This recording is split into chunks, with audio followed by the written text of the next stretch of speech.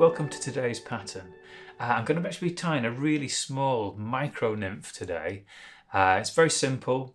It's tied to a sort of a pattern that means that you're not too shy about losing it, so it doesn't take like 45 minutes to put one together.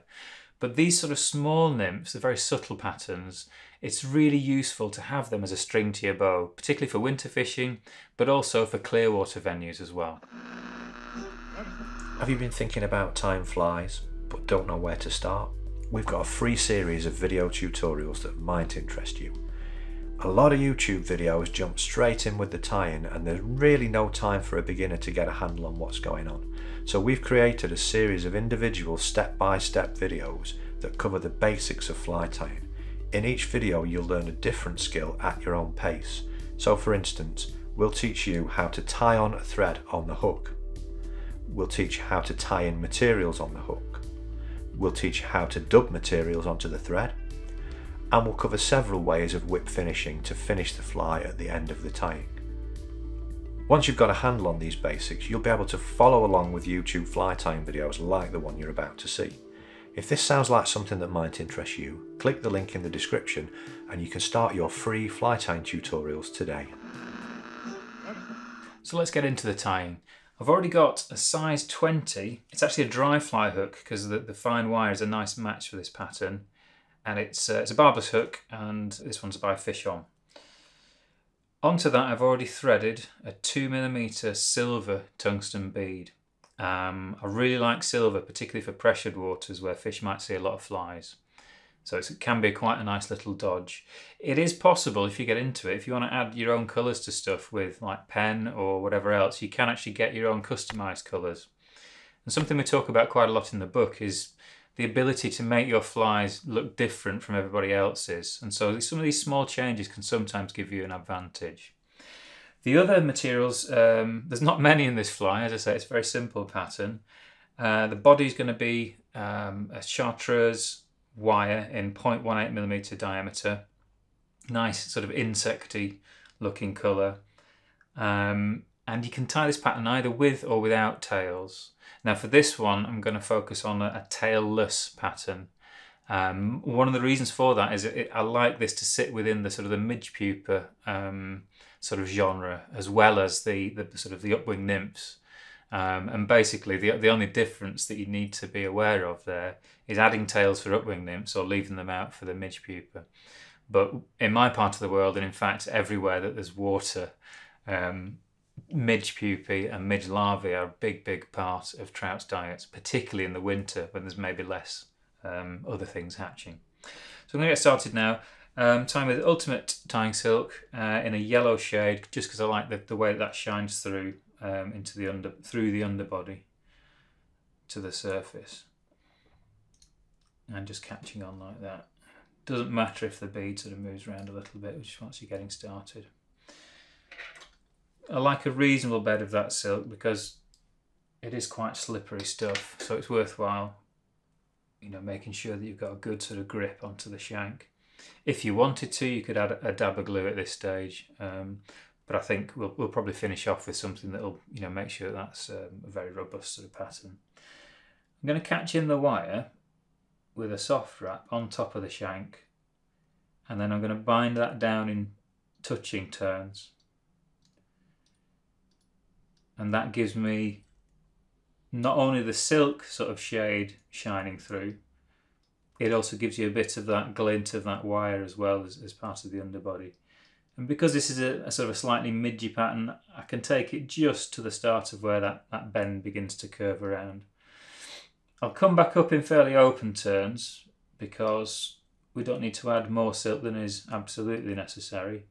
And I'll just build up a little bit of a dam of thread there just to stop that bead kicking about quite as much.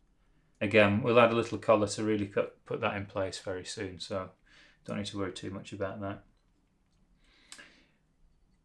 You can go for this pattern, you can go with fairly touching turns. You don't have to be too sort of open to get like a mega segmented effect.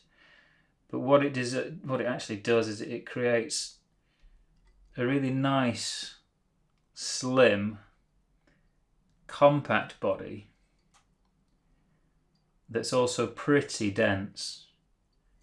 So it will cut through, even though it's a small pattern and it's only got a 2mm bead on, it will actually cut through that surface and sink pretty quickly without being an absolute, bomb.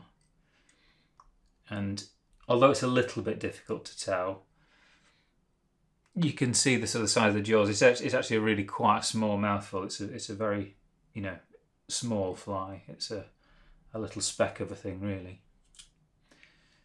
Just catching that thread in a little bit shy of where the bead sort of joins that thread dam that we made before. And then because I quite like the scissors that I've bought, I'm just going to fatigue this wire off to save those scissors. And at the same time, it leaves a really short, almost invisible stub of wire. If you cut it, there's always a little bit of wire that you need to kind of either catch down or cover up with your thread wraps, but when you fatigue it off like that, it's a basic trick, but it's a very, very useful one. So basically the final move, we're already pretty much to the end of the fly here, is just to come in with a little very, very small pinch, a little scrape almost of mole fur. And again, it's just really a suggestion of a thorax, if anything. Press that onto the thread. Dub it around. You don't have to be too tight with this. You can just slide that mass of dubbing up the thread. Just a few turns. You really don't need a lot. I'm going to take that off. Then what I tend to do, come in with whatever fly tying glue, super glue based fixative, and just applying a small dab of that fixative right close up to the last bit of thread just before it touches the shank. And what that lets you do is when you drop on a whip finish, you can come below the level of that glue, so you're not dragging that glue through the important part, the hook of your whip finish tool. And just cross that thread over. The trick is getting that first turn to lay on, but as soon as you've got that on, it's easy then to come in and just keep going with the turns until that glue disappears into the collar. Slide that up. Support these fine wire hooks, particularly if you're bearing down with these gel spun threads.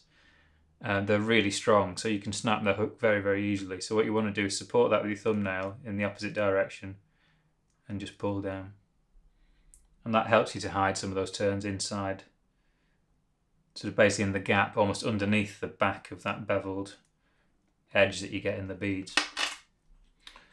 And they're pretty much done. I like to come in and actually either use a sharp blade to just sort of sever the thread, or to go in with the V of the scissors and slide it up as close as I can and use that pushing movement to actually sever the thread rather than snipping, because sometimes if the jaws don't cross over perfectly, it'll just fold the thread around, particularly with these very robust, though fine, GSP type threads. And that's it, one of my absolute favourite patterns. A subtle little nymph. Grayling love it, trout love it. Whether it's clear water or cold water. Very, very simple, but very effective, so give it a go.